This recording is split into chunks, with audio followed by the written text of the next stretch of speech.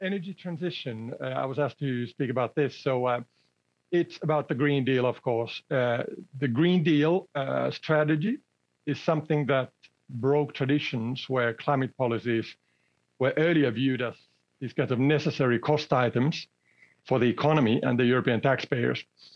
The Green Deal, it turned this around and was designed as a growth strategy to make this massive energy transition and environmental investments into competitive edge, innovations, and sustainable jobs for Europeans. So after all, I think not even in Central Eastern European countries, we can really compete against Asians on labor costs. So instead, we need to get ahead of the curve, so to say, and work on innovation and quality. So of its three pillars, the decarbonization of the economy, the protection of biodiversity, and the transition to a circular economy, it is the decarbonization that became maybe the most urgent one. And that's why the carbon neutrality target for 2050 and the Fit for 55 package of legislation to get us on a credible path towards that goal already by 2030. By the way, most of the climate laws in this Fit for 55 package have already been completed, just to mention like the emission trading system revision. On the energy side, the European Parliament and the Council are now negotiating the last bits, which are the Energy Performance of Buildings Directive, Gas and Hydrogen Package, Renewable Energy Directive, Electricity Market Design, and also some eco-design legislation. And all this sort of legal work, this is led now by the Spanish EU presidency. And by the end of the year, they will hand over to Belgium. And this is actually quite good news for cities and regions. And initiatives like the Covenant of Mayors, who will get quite a lot of prominence on the EU agenda, thanks to the priorities that Belgium has already published. So now then, I think there comes the question that has the Green Deal been a success in accelerating the energy transition? Well, I would obviously claim yes, although there are regional variations clearly. This strategy, just like Mr. Pagan said, has been tested by two major crises, COVID, of course, the first one, and then this brutal Russian war against Ukraine. And what we've seen is that neither has really derailed the Green Deal. And today, not only the decarbonization targets, but also funding and investments in clean transition have accelerated. And if we look at, for instance, solar deployment, so we saw that around 41 gigawatts of solar PV were installed last year, and that's like 47% more than in the year before. And this was a new record for installations. And similarly, we saw that 50 gigawatts of onshore and offshore wind were installed in 2022. And that's, again, more than 30% over the figures in 2021. So in parallel, the gas consumption in the EU has sunk by 19% in 22 compared to a sort of a 5-year average. And that was not only through these really high prices that we saw last year, but also energy savings. And a first ever fund to fight energy poverty, the Social Climate Fund, and another fund and initiative for coal and carbon intensive regions have also been created to help in the just transition. And that's super important, obviously, because there are regions in Europe, not least also in the Central Eastern Europe, which depend on fossil fuel economy. So we need to help the people and the economies to transition to more sustainable and sort of future-proof businesses. And then with the recent Net Zero Industrial Act, the Green Deal got a stronger industrial policy dimension, as well as to ensure fairness in the current international trade setting, where, as you know, some some world regions and powers have started to go a bit more protectionist, if we would say so, in their policies. And this act, which is now actually under negotiation in the details, so it aims to accelerate European manufacturing of energy technologies by, for instance, making it easier to build manufacturing facilities. And this made me think that Central and Eastern European countries have been very famous for as locations for industries like car manufacturing.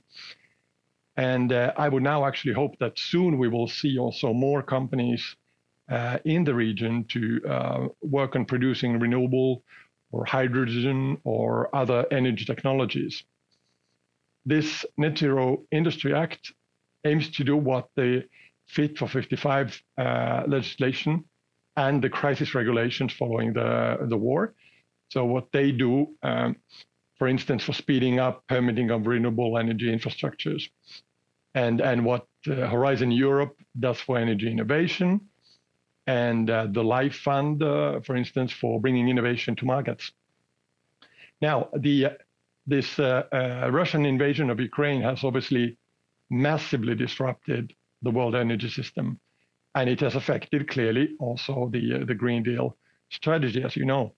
The European Union set a strategic framework to rapidly reduce our dependence on Russian fossil fuels with the Repower EU plan last May. And like Mr. Pagan mentioned, so energy security actually jumped back to the top of energy policy priorities. And the reason was the obvious. We had to go through the fossil energy crisis that Russia sparked off with its adventure in Ukraine. The EU actually succeeded very rapidly in cutting down Russian energy imports, which were at 42% before the war, and now we are down to around 9-8%. So that was actually faster than anybody expected. And how was this done? Well, it was done by fast forwarding the clean energy transition through things like energy efficiency, energy savings, accelerating renewable energy rollout, and then, of course, joining forces with reliable suppliers of gas to get a more resilient union. And now, in this context, the role of cities and energy savings rose to a different level of importance than ever before. And I want to mention here the Covenant of Mayors, because the Covenant, together with the Smart City, Climate Neutral Cities mission, so they launched the Energy Savings Sprint last year together with the Repower EU, and that showed how important this was, at least seen from a European policy perspective. Cities are really getting there on the top floor, so to say, of policies, and currently the European Commission is working on new ideas to better support cities through both funding and rethinking a little bit these voluntary urban initiatives like the Covenant, how to find best synergies there. Now, in some Central and Eastern European countries, the success of this Green Deal has been mixed. I think that's fair to say. And I'm sure you know that better than me, being from the region. So what we see is that on the one hand, the Green Deal, it has provided this kind of a framework to access funding and technical assistance to support the energy transition. For example, the Just Transition Mechanism helps the transition of those regions, those carbon-intensive regions that I mentioned, who depend heavily on fossil fuels. And there's also obviously the Modernization Fund and other instruments that are part of the Green Deal. But then on the other hand, countries in the Central East European region, they have specific challenges related to their energy systems. And that can make actually more challenging the transition. And we know, of course, that there's a heavier reliance on coal and other fossil fuels. and some of the energy infrastructures which are pretty old, and clearly there's also energy poverty. That, unfortunately, energy poverty is actually now something that has, or last year hit the middle classes and well beyond Central and Eastern Europe. So it's really one of the topics that I hope are going to be discussed very well today. Well, what can you do to address these kinds of problems? So I know that in Central Eastern Europe countries, what they could do is they could prioritize certain policies and measures in their strategies to do that. And these are like using the opportunity of updating the national energy and climate plans and the so-called recovery plans, which are these important planning tools that show how the recovery funding and how the normal EU funding is channeled to energy and climate policies.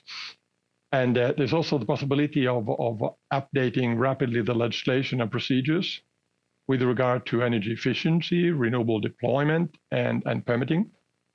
And I know there are some issues in some of the countries. I'm not going to name anyone, but there is, for instance, one major country which has quite complicated rules when it comes to installing wind installations. And that obviously hampers the progress. Now, modernizing electricity grids and metering systems, these are excessively important also to bring renewable energy and also demand response. So the flexibility of our consumption patterns, this is something that we need to get to broad use. And therefore, it's important to invest in grids. And that goes, by the way, EU-wide. Now, there's also the hope that I have that EU funding opportunities for capacity building are going to be taken up. There are these kinds of sources within the cohesion funds and, for instance, the technical support instrument, which help to train the government staff, both central and local, on things like green procurement and so on. And then really important is, of course, promoting public awareness and giving the possibility for people to participate in the energy transition at very concrete levels really, I would say, to build support for these changes that are necessary. And this part of communication, maybe just make a point on that, because that is super essential, particularly, like, I mean, you were, as the moderator today, you made the exercise of the Facebook app this morning. And I think what we see is that a lot of people in Europe now get their news from social media. And we all know what social media offers. I mean, it's a great tool. However, it's also become quite famous for mis and disinformation on all kinds of issues, from COVID to indeed climate as well. And therefore, this is making certain things difficult in this process. So therefore, communication is really a key thing. And then let me close here with just one thing. Energy transition is one of these kinds of complex challenges that don't have always simple answers. That's just a fact. Therefore, I think that we should use this conference to build, elements to those answers together. And I see the agenda. It is very promising. So I count on you to come up with some of these kinds of good answers that we can put together and then move on this path. So thank you very much.